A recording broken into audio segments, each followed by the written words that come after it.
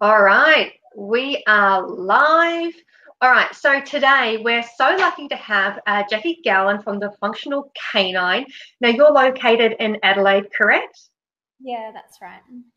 Okay, cool. So when we finish up here today, Jackie can let us know where you can find her on Instagram, Facebook, and also her website as well, because I know especially some of the locals will want to be connecting with you after we have our chat. So that'll be cool. All right, so today we're going to be talking about IBD, skin issues, food intolerances, all those things that come back to an immune response, which is something you're quite passionate about. Now, when it comes to fresh food, how did you get into this? Where did it all start?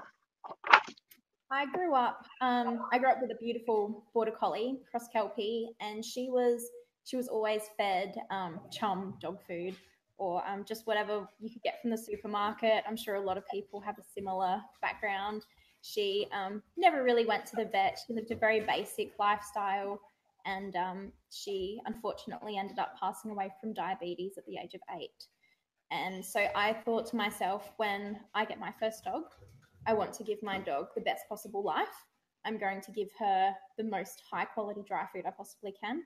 She's going to see the vet on a regular basis. She's going to be wormed every 3 months. She's going to have flea treatment every single month.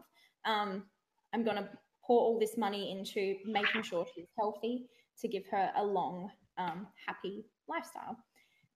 So I got my beautiful little border collie puppy at 8 weeks old, and went down to the pet shop, bought a high quality puppy dry food. It was the one that the pet shop owner highly recommended. And as soon as I gave it to her, she started constantly scratching. She went from being constipated to having diarrhea. There was no happy in between. And she looked lifeless and dull. Her coat was dull. She wasn't a healthy puppy at all. So after probably, to be honest, about 2 days of her being on that sort of diet, I started thinking, well, something's wrong. This isn't right. The vet didn't know what Uh, was wrong. I didn't know what I could do. And that's when I started investigating and researching. And over the course of around about 3 to 4 months, I directed myself to a balanced fresh food diet for her. And that's wow. where I found balance. Okay, awesome. So your passion tends to be more around sort of food intolerance, skin issues, IBD. Was she the dog that took you there, or were there other dogs that you came across that really cemented that passion for you? She was my true inspiration. She was my number one inspiration. And the journey that I went on with her led me to realize that she's not the only one suffering, and that there's a number of other people out there that are suffering with the same. Um, with her, I decided I didn't want to look into medication, which is why I went straight to thinking, what's the root cause of this problem? What should I be fixing? What's the foundation that's causing this inflammatory response? And that's what I built upon. Whereas other people, they take their puppy to the vet, and the vet says, your dog has irritable bowel disease. Please feed this prescription dry food that has no irritants in it because it's been so highly processed, and put your dog on Apoquel, or put your dog on uh, um, anti-inflammatory or something like that, and that will make your dog better. And that's a path I didn't want to go down. And some people choose to go down that path and it works. And then there are people that go down that path and it doesn't work. And most of the time, those are the people that are looking for other options. So Yeah. I stemmed my passion and inspiration from, and thought there's other people out there that just need a little bit of guidance and a little bit of knowledge, because there's so much information on the internet that's partially correct, partially incorrect, conflicting, confusing, and people don't know where to Mm. start. Yeah, it's challenging, isn't it? And I think we see it as well in our own fresh food feeding group, is that you'll come across a lot of people that are really well-meaning and they have hearts of gold, and unfortunately sometimes the information isn't quite right. And people trust the information and they go with it, and sometimes that can make a condition a lot worse than what it is. So, that is unfortunate. Now, in terms of these conditions, you're going to be seeing a lot of clients that are affected by these conditions at the moment, yeah? Why do you think we're seeing such an influx of these conditions? Because I think if we look back in time, we weren't seeing the amount of dogs with these conditions. I mean, even within my own breed, who a Great Dane who is known to have really crappy digestive systems. Is your belief that it's what we're feeding? Is your belief that it's what we're breeding? Is it like a combination of everything? Why do you think we're seeing all these dogs that suffer?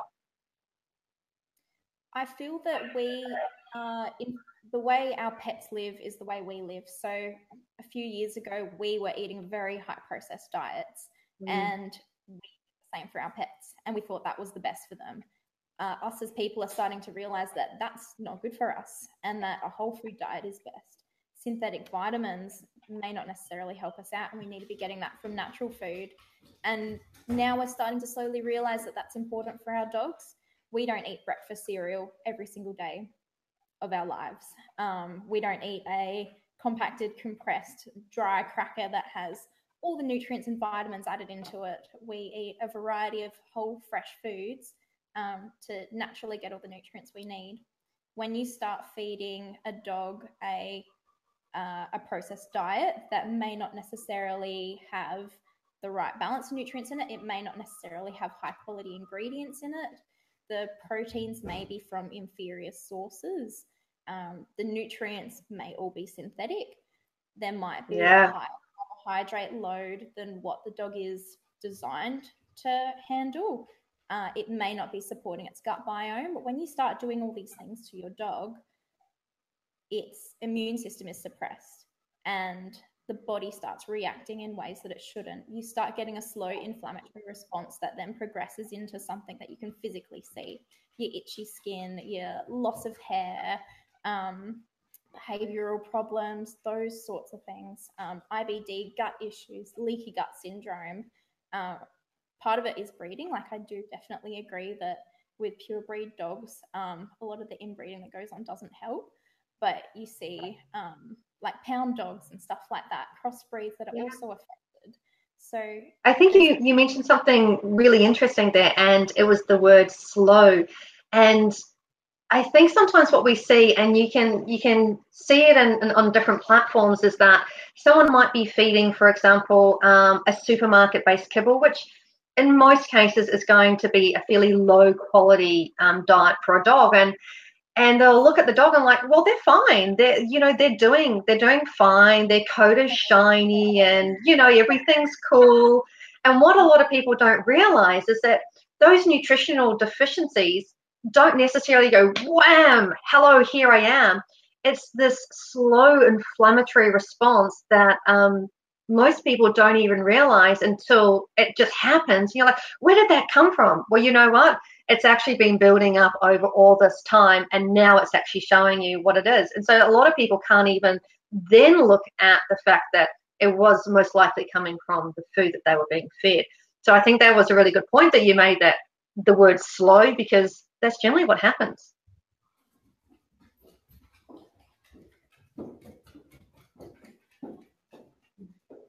And I think people get very mixed up between what an allergy is and what a food intolerance is. There are very, very few dogs that suffer from a true allergy. That's a very quick immune response that shows up within a day.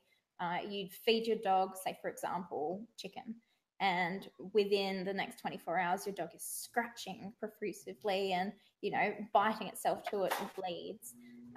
Most dogs suffer from a food intolerance, which takes a different biochemical path in the body. It's a level 2 or 3 hypersensitivity rather than a level 1. And as you said, it can take days, weeks, months, or even years to show as a physical ailment. Yeah, we have a comment that has come up. How do I show this? I don't know if that's showing. The comment is, that's right, it's not always the outside that we see first. So in your experiences, how are some of the other ways that pet owners can potentially see these inflammatory responses before they really hit? Sometimes it can be to do with the gut. As soon as your dog ingests something that it probably shouldn't, it might have an automatic reaction of diarrhea or constipation. That may be something that happens.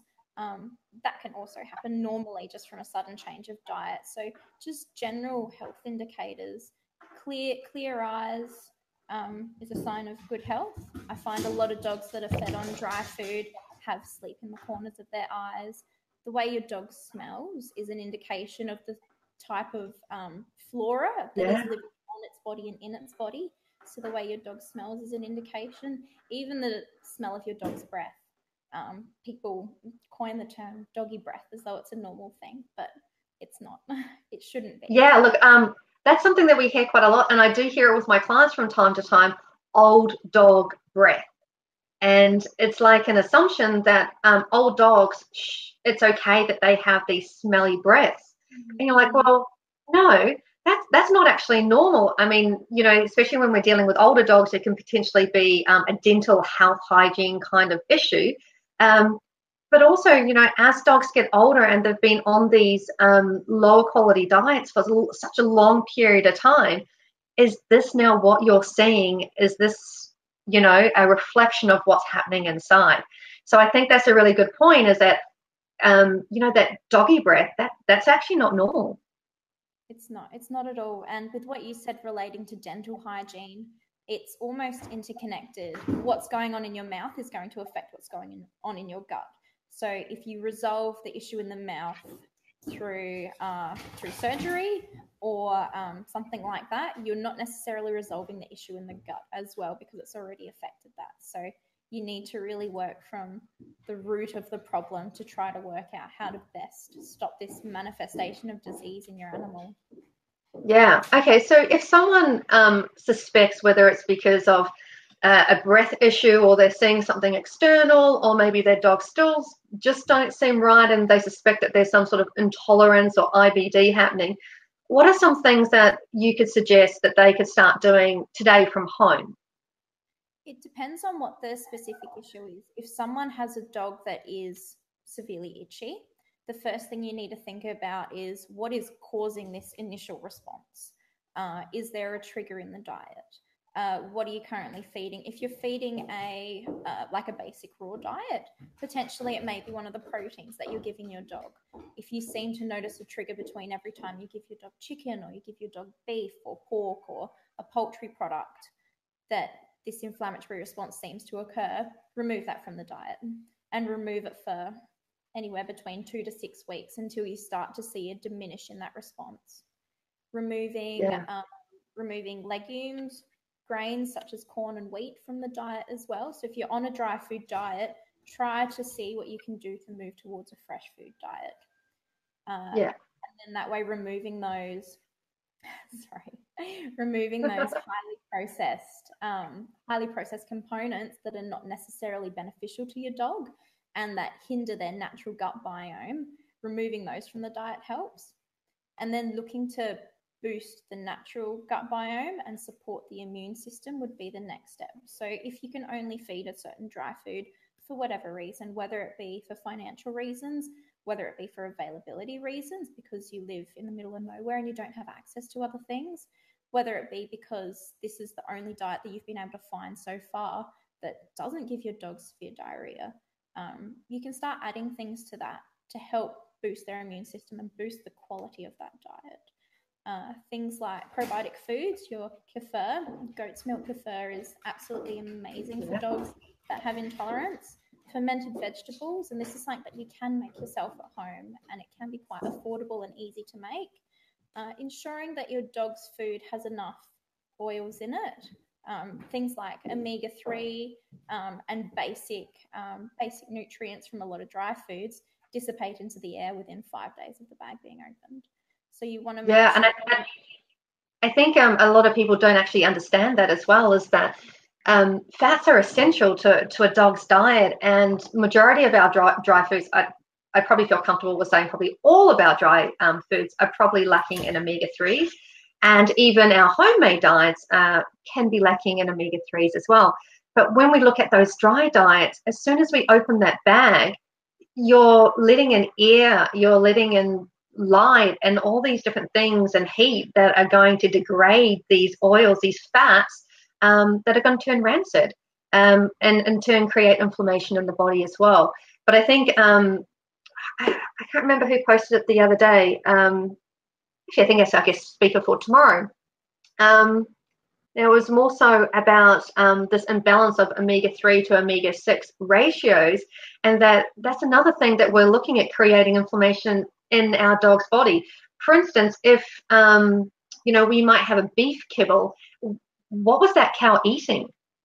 Because that actually affects the omega-3 to omega-6 ratio. All different animals actually have a different ratio, and if the omega-6s are way too high and the omega-3s are way too low, then I think it's impossible for us or our dogs to have an anti-inflammatory response. So I think a lot of people don't understand that, and that's why we need to be adding omega-3s into the diet to reduce inflammation in the dog's body. So I think that's a whole different discussion.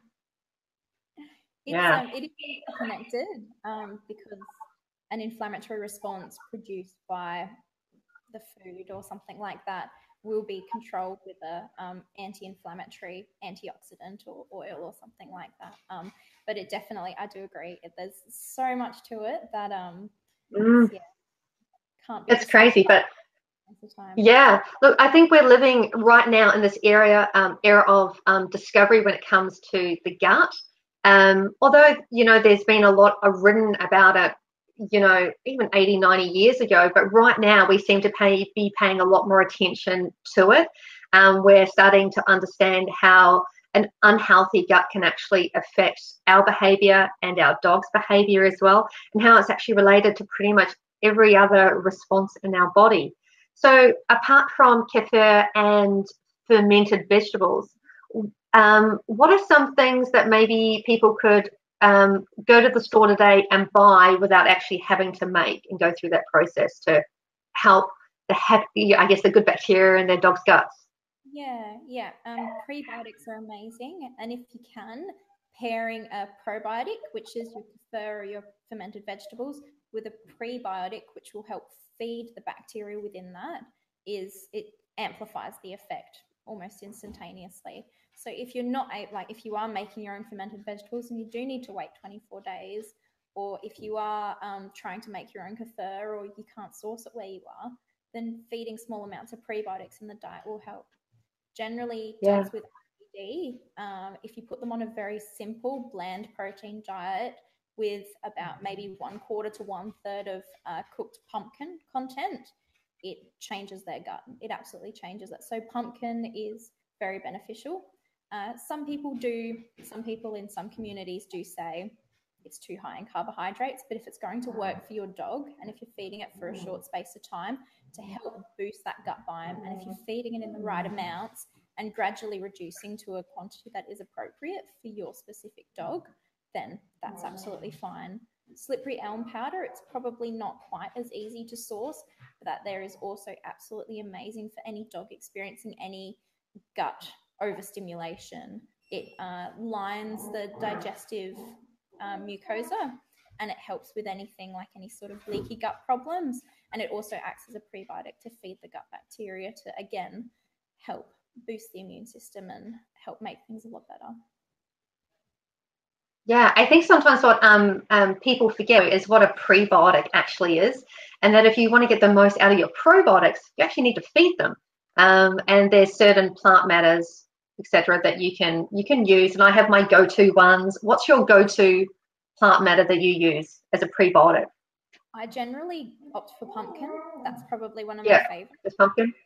Yeah. For dogs with higher yeast content and that have that real imbalance in their body, opting for slippery elm is also probably more viable, and you're going to see a better result with that. For general things like banana, papaya, even blueberries have a small prebiotic content to them. So opting for those fruits will be okay. You just need to make sure you're feeding them at the right time with the right mix. So feeding them with your probiotic, or feeding them maybe an hour before or more before you're going to feed a high protein based diet, just to allow the body to utilize it as it needs to. Yeah, I think you made a really good point there. And I think especially when we're in these fresh food feeding groups, there's certain models, like feeding models that people like to use as a guide or even as a Bible, and stepping outside of that can be really challenging for them. So when someone comes along and says, well, you know what, pumpkin would be really good in this instance, and like, oh my God, it's too high carbohydrate and wolves didn't eat that many carbohydrates and things like that. And it's kind of taking a step back and going, well, let's just work with the dog that's actually in front of us right now. And we're not talking about feeding, 40, 50% carbohydrates on an ongoing basis. But if this dog needs that level of fiber right now to help them, how is that a bad thing? Absolutely. Absolutely. So let's have a look at some questions that we've got. Let's have a look. Okay, so we have a question and it says, what about cross generations? Grandparents and parents being fed dry kibble their whole lives, but puppies being fed healthy whole foods raw and succumbing to those inflammatory issues. And you know what? I think that's a really interesting discussion, because there is a level of science on that. There's science, I think, that actually goes both ways, in which to say, like, say, with nutrigenomics, that it doesn't matter what has happened in the past, you can still go ahead and start to change your dog's response to, like, say, if my Dane's parents had bad skin or they had a lot of yeast problems and things like that, and now my Dane has it, but if I take him off kibble and I'm feeding him a fresh food diet, I give him the opportunity to change that. We're turning on and off genes. I think we have to also understand that there is a genetic component there as well, and that's what nutrigenomics is. It's actually turning on and off switches through genetics. So what's your general advice to people in this situation? For instance, they've got a puppy. It's from parents and grandparents that have been fed kibble, so there's going to be some negative immune responses there. They've carried on down to this puppy. What can they do now to deal with maybe those allergies or irritable bowel syndrome to try and, I guess, change the future that has kind of been handed to them by genetics? It's all about the gut biome again. The pup gets its gut biome from its mother, and if its mother has only fed dry food, then it's almost compromising that pup's chance. So you just need to work out how you can go about helping that gut flora to produce as it should. Sometimes with most puppies, it can be a very quick transition and they can take to raw straight away. If it is a puppy that you've got and you've tried to put it on raw and it's not working for whatever reason, then you need to work with a slower transition, really working towards ensuring there's enough prebiotics in the diet, probably having it on a higher fiber diet if you're finding that kibble's working but raw's not. And then slowly building up that gut bacteria, making sure there's sufficient enzymes within your pup's body to then build towards that fresh food diet over a number of months, possibly even over the course of the year, if that is what you do need to do. Now, you're talking about enzymes.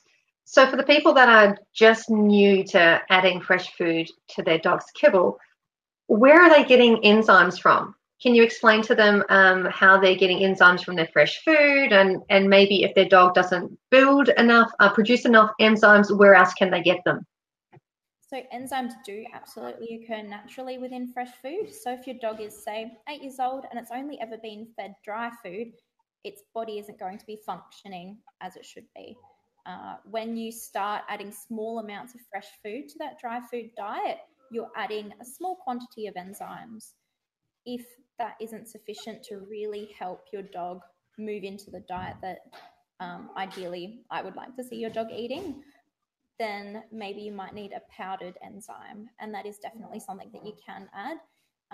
It can be more effective or less effective than fresh foods. It depends on your dog and what the problems and issues are. If your dog has a lot of intolerances, maybe you might need to opt for a powdered enzyme if there's certain foods that it can't eat. If your dog can eat a wide variety of foods, then maybe seeing what you can do with fermented foods to help boost the gut, and then be able to add more fresh foods to the diet to have a better enzymatic effect, then maybe that's what you need to do. Yeah, and I think that's a good point. Sometimes you do have to turn to an actual enzyme product. you know, that's just sometimes what you have to do. All right, let's have a look at another question.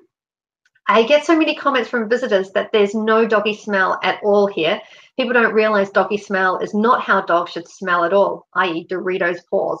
That's a good comment, isn't it? Because so often people go, they smell like corn chips. Like, why do they smell like corn chips? Or their feet or their ears do, and what to do about it.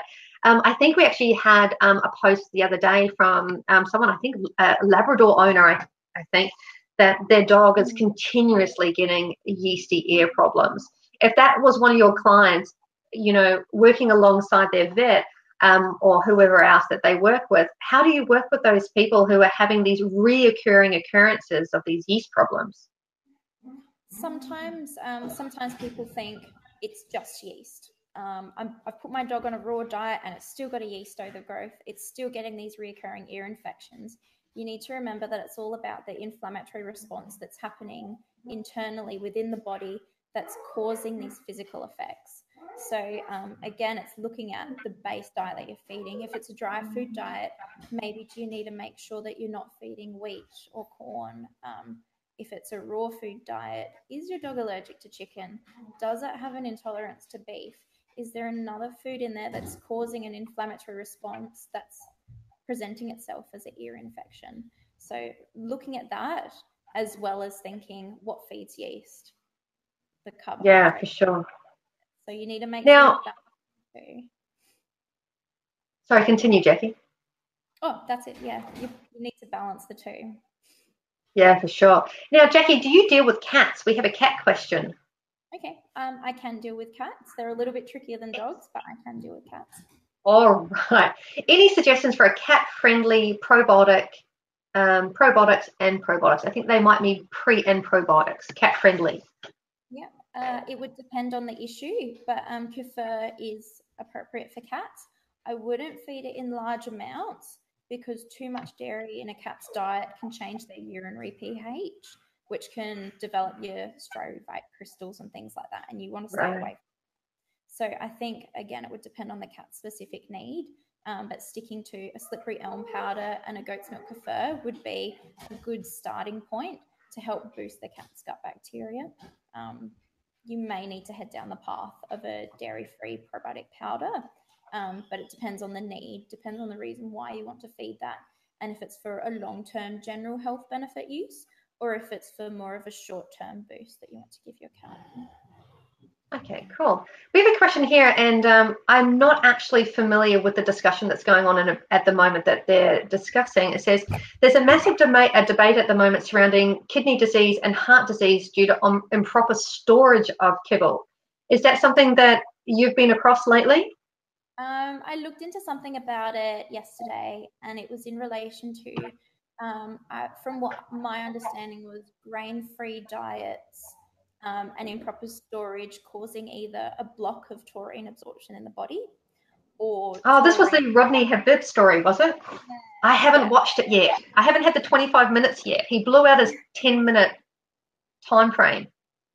But I think what that's about is avoiding legumes where possible. That's my understanding, and understanding as well that taurine is important to your dog. You can't just say only cats need additional taurine. You need to make sure your dog's getting taurine in their diet too. So feeding things like heart muscle or red meats that are to help. It's actually something that we supplement my dog's diets with. Having a Great Dane that is actually prone because of their breed to cardio issues. So we actually do use a taurine powder as well just to cover our bases. It does make me incredibly nervous what's happened in the golden retriever communities, especially since we're still not getting, the information from it that they actually really fully understand what's going on. So for breeds that are prone to these heart diseases, it makes me quite nervous. So I'm always sort of making sure that my dogs have enough taurine. It's a bit of a worry. All right, let's have a look. For a powder, what's your reason behind that? Is it just for me, it would be straight up paranoia at the moment. That's pretty much where it is. If my Dane was younger, I probably wouldn't be concerned at all. I'm comfortable that he's probably getting enough taurine from his diet because it's quite varied, but he's actually just hit that magic age in Great Danes, which is 5, and 5 is kind of where shit goes down in Great Danes. And I'm kind of in my little paranoid phase at the moment. So yeah, I think it's just straight up paranoia. I think I'm just being an overprotective mama at the moment. So I guess that's a good point as well. So if you're dealing with people that, I guess like people like me who have dogs that are more prone to these issues, and they have this level of paranoia like I do, what are some of your recommendations? As in with like you. And you with bringing different foods in that are, I guess, high in taurine and yeah. Yeah. So it would depend on the breed. Generally, a well-balanced natural diet will give almost any dog everything that they need, but you do need to be careful. Raising large breed puppies, you need to make sure they're not growing too fast, make sure you're not over-exercising them. Smaller dogs still need enough energy. A lot of people do underestimate the amount of energy that they need because they lose a lot of heat because they are such a small little compact unit. Yeah. So breed factors do come into it, but it depends with the dog that, as you were saying before, is presented in front of you. You can't apply rule A to Great Danes. You need to look at what does this dog need in comparison to this dog? What's going on in this dog's body that is different to this dog? So what do I need to do for that? Sure. All right, another question or statement. Slippery elm bark powder is amazing. Aussies can find it at Chemist Warehouse and so on, and another place. Best not to use it long term though. What's your thoughts on using slippery elm powder long term? I believe the reasoning for there to be worry around using it long term is that it blocks or deters nutrient absorption. I don't really know the whole truth to that ruling. If your dog needs to have it long term because it gets severe diarrhea without it, you're losing all your nutrients anyway. So I think it depends on working out what is an appropriate dosage for your dog and how often your dog does need it, if it's possible to wean your dog off of it, or if it's a choice between slippery elm and medication. Yeah, I'm not across a reason why you can't use it long term, other than one would hope that you're trying to find, the root cause of the issue as well. But it's definitely something that I have here, and I use it quite a bit. So especially when we're dealing with foster dogs that, unfortunately, when they come in, we don't have kibble in this house. So sometimes they have to do a straight transition onto a fresh food diet, which can upset their tummies depending on, what their constitution is like. So slippery elm powder has been very beneficial for us with that. Let's see what else we've got here.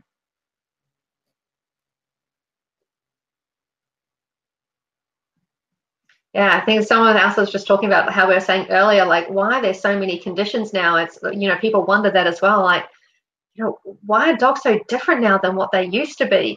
And I think sometimes you have to ask the question is, why are we so comfortable with being told to feed more processed food when our own human doctors are telling us to eat more fresh food? Why would it be so different? And it seems really hard for people to come away from that. And I think it's also because there is a level of paranoia around the complete and balanced tag. And we see it all the time with people coming into our group that feed fresh food diets, and they want, they feed kibble and they want to feed a fresh food diet, but they're really scared because over all these years, kibble companies have said that you need to feed a fresh food diet, feed a complete and balanced diet, and that's in their bag. So you can't do that if you don't feed a kibble. And I think because vets don't get those teachings in university, they also don't know how to guide their customers on how to feed a fresh food diet that is balanced as well. Because balance from an AFCO point of view and balance maybe from our point of view is a little bit different. And I think that's where people really get quite stuck. How are you dealing with that with your clients who are probably really stuck coming over from the kibble world, and they're so worried about adding fresh food into their diet because it might be unbalanced? I'm sorry, I missed that question. The line cut out. Can you just say that again? Okay. With your clients, if when they're coming over from a kibble diet and they're really scared of adding fresh food or even going to a fresh food diet because they're worried that it won't be balanced, how do you approach that with them? It's all about meeting the NRC requirements and making sure that you're meeting the trace mineral requirements, the energy requirements for the dog. And if you can show that on paper, and if you can say this has everything that your dry food has in it, if not more, Yeah, if not more. better, then why do you need to feed a processed product?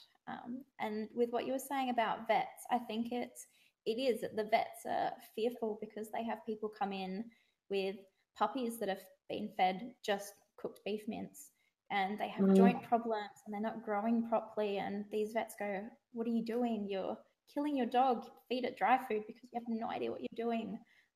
Or people who walk in and say, "I only feed my dog chicken carcasses. That's all he gets, and look how healthy he is."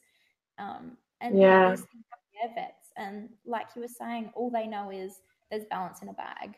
So if you're not going to be able to feed balance through doing it yourself at home, you need to feed your dog this bag because I want to stop your dog getting sick. That's what they know. That's why there's people out there like you and me that inspire people to look into how they can achieve balance naturally. It's not just throwing your dog a whole chicken every day. There's a little bit more to it than that, making sure that you're feeding the right in the right quantities from the right sources. Yeah, and I think we do give vets a really hard time because they don't often have the education in fresh food feeding. But I think sometimes we have to understand it from their point of view is that, as you said, they're seeing some of the worst cases of people that are just feeding meat or meat and pasta or something like that. And then you are going to see growth deformities and deficiencies later on down the track. So you can't help it if you were them to feel nervous for your clients that they're doing this. That, if you can see someone is clearly making a mistake, you want to say something to them, right? You know? So you want to say, please don't feed your dog only chicken carcasses. That's really not the right way to do it. So if that's all they're seeing, I think we have to sort of understand from a vet's perspective as well that they only want what's right for you, but they can only guide you based on their education. So if their education is only in kibble, then that's the only thing that they can really talk to you about. So if you don't want to feed kibble, you need to find somebody else that's actually trained in fresh food feeding. And now what you were talking about before with NRC guidelines, so what some pet owners don't understand is that there's a few different guidelines in the world, and the main ones would be AFCO, which is kibble is created to, and then there's NRC, which is more sort of in line with fresh food feeding. And you would go with their recommended guidelines with NRC versus AFCO, which is minimum guidelines, which is pretty much this is how much you feed of this to keep your dog alive. Where NRC is this is how much you feed this is our recommended. I don't want to say optimal because I think that's very different per dog, but it's a hell of a lot higher and better than what AFCO standards are. So I think sometimes people don't understand what that difference is. And I would definitely be saying you need to find yourself someone who works in canine nutrition that can help guide you so you can actually be hitting these guidelines, the recommended guidelines. You can see improvements in your dog. And then if you can go ahead, like you just said, if you can show them to them on paper, then what are they going to say? They can take this piece of paper and actually show it to their vet to say, I am feeding a balanced diet. There's different options available as well to get your vet on side. What's your experience with dealing with vets and fresh food diets? How do you go working with them? I've got a lot of friends that are vets, and as you were saying, I think it just leads back to lack of knowledge and poor experiences that they've had with clients. So at the end of the day, I always have to go with what the vet says first, and if the vet is saying no, you can't feed your dog that sort of diet for whatever reason, then I say to the owner, you're going to have to respect your vet's decision in that basis. Feed your dog that diet and add what you can to it.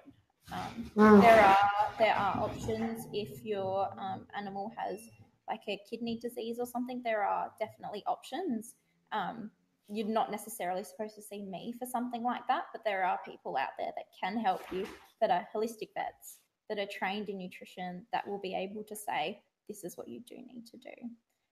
Working with a vet is really important, and I think the only way you can side with the vet is understand what they've learned.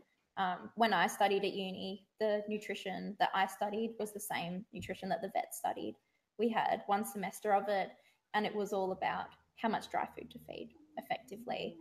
There was one component on homemade diets, and it just said how dangerous they can be. So I know what vets have been taught, and unless they've done any external research themselves, any external courses, unless they've done anything outside of what the pet food reps come and tell them, they're not going to know.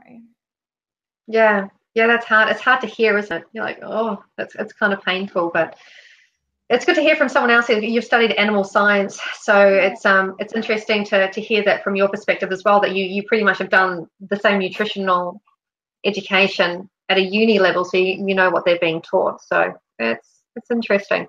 All right, so our take-home points today. If we have a dog that is potentially showing some sort of intolerance, IBD, skin issues, the gut is probably one of the most important things that we need to look at, and you want to be looking at probiotics and prebiotics. Now, your go-to probiotic is? My go-to probiotic would probably be goat's milk kefir. If your dog is experiencing a number of problems, avoid cow's milk kefir if possible. If you can get goat's milk, it's so much better nutritionally for your dog, and it will be less irritating. So goat's milk kefir, definitely. How do you Sorry, how do you find? I know when we were doing we swapped out the cow's milk for the goat's milk kefir at one point. I think someone's dogs have been naughty. Yeah. I've got mine baby gated out. When we originally swapped over from a cow's milk to a goat's milk kefir, for both myself and the dogs, it actually created a digestive upset. So I'm not sure if that's something that you've experienced before. So having to clear that upset was having to do a fast of that and then slowly introduce it. So it seemed to be a lot more potent than a cow's milk kefir as well. Have you had any experience with that? To be honest, I haven't, and I haven't ever heard of anybody having that reaction. So, yeah, how interesting is that? Yeah, and I thought it was strange. I'm actually on a I think it's called Nourish Me. It's a Facebook group for humans about products for the gut and so forth. And it's something that apparently humans experience from time to time. So I was like, oh, maybe we were just lucky. I don't know. And maybe it was just the milk that we were dealing with at the time. It's hard to know. So yeah, we had to really just take it back to going from a cup of kefir with the Dane down to a teaspoon and then just working it back up again. It seemed pretty potent. So it's interesting that you haven't experienced that. Lucky me. And in terms of raw goat's milk over goat's milk kefir, would you always go for the kefir, or would you sometimes just use the raw goat's milk? I think it's really difficult for people to source true raw goat's milk.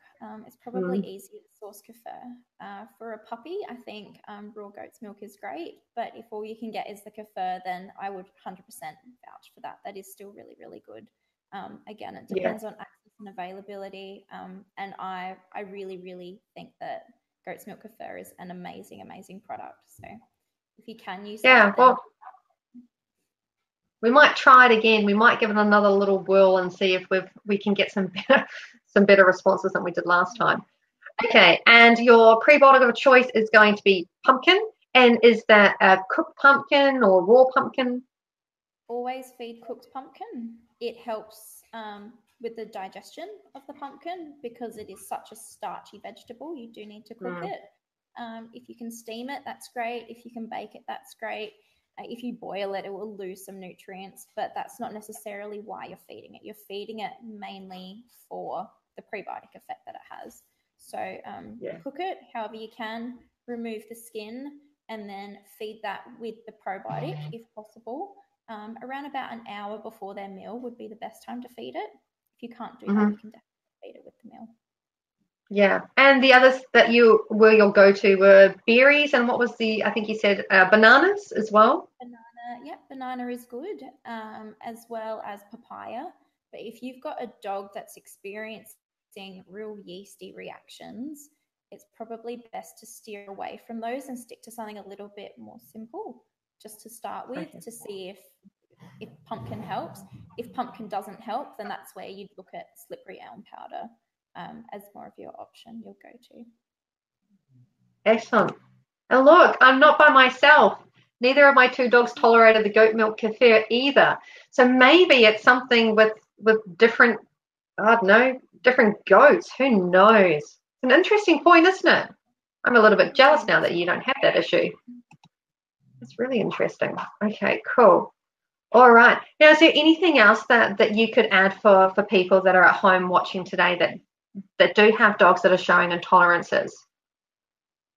Yeah, I think I'd just like to let everybody know to start with removing what is causing the issue to start with, and then adding in things that will help boost the immunity.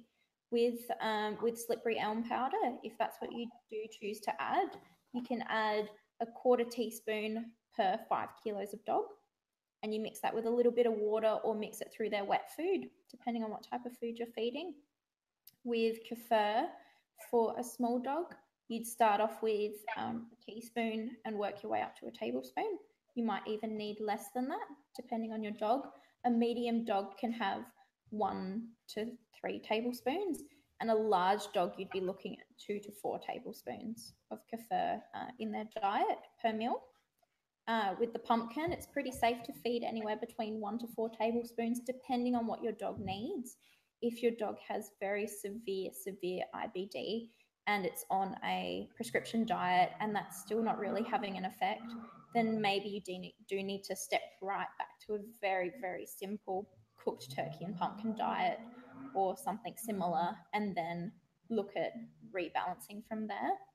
And then with your fermented vegetables, around about a tablespoon added to each meal, give or take, depending on the size of your dog, is a good starting point. Excellent. So turkey would be your go-to? Turkey's my go-to. For some dogs, that's cool. not okay, but turkey is my go-to. Yeah. Yeah. And do you source turkey pretty easily where you are? In generally, yes. Yeah. Ah, cool. Yeah. Not something I can easily get my hands on except for at the supermarket. So I think we need to move to Adelaide. Excellent. All right. Now, if people want to catch up with you after this, if they want to come and make an appointment with you, do you also do distance work as well for those who aren't in Adelaide? I do all of my nutrition consults online. A lot of it is done through email correspondence or just general conversations. I'm happy for people to message me on Facebook, and I like people to tell me about their problem before I say, let's go ahead with it, because it might be something as simple as just stop doing this. That's all you need to do, or just start doing this. It might be something so small, so they don't really need to go ahead with a consult. I don't charge people to talk to me. They can ask me questions anytime. I'm always happy to have a conversation. And if they need a nutrition plan for whatever reason, then we can talk about going down that path. Otherwise, it just might be small little tweaks here and there that they need. Perfect. So where can people find you? Give us your website, Insta, Facebook. Yeah, search Functional Canine on Google. Search it on Facebook. My website is www.functionalcanine.com. If it doesn't pop up on Google, but yeah, just search Functional Canine and I'm sure it should show up. Awesome. Jackie, thank you for talking to us today. I think people really enjoyed, we keep getting messages of great advice. So I think it's been really helpful today and some really just common sense information for people to really take on board. So thank you so much for joining us, and thank you for being in our group as well and joining in and helping people wherever you can. All right. All right, we'll let you carry on with your afternoon. I'll just quickly see if there's anything more. I think we're going to be okay for now. All right, let's let Jackie go. Thanks, Jackie. I'll see you later. Thank you.